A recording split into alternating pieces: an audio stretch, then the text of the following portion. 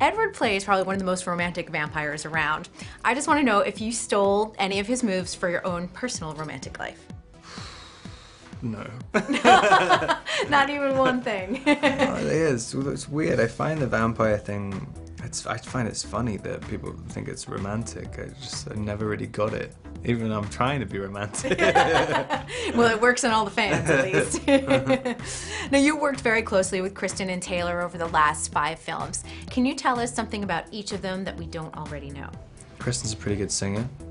I don't know if people know. Oh, they probably already know that. She's done it in film, hasn't she? Yeah. Yeah. She's a good guitarist as well. And she can play the trumpet. Oh. Which is strange. For a girl, you don't usually see trumpet players. And how about for Taylor? Taylor, Taylor's a really, really good dancer, but I think he's probably showed that people as well. People probably know more about everyone than I do. I'll have to ask him to bust a move when it's been a little while.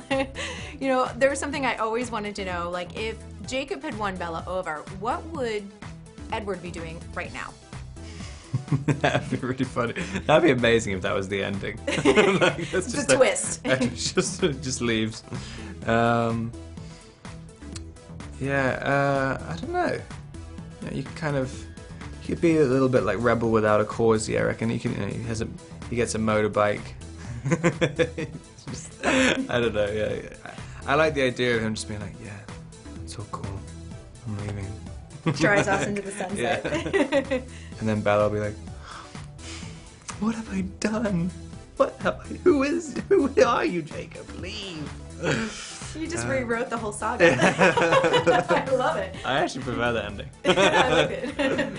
And you know, in terms of playing one of the most iconic characters in the last decade on film, have you really thought about your legacy now that the series is over?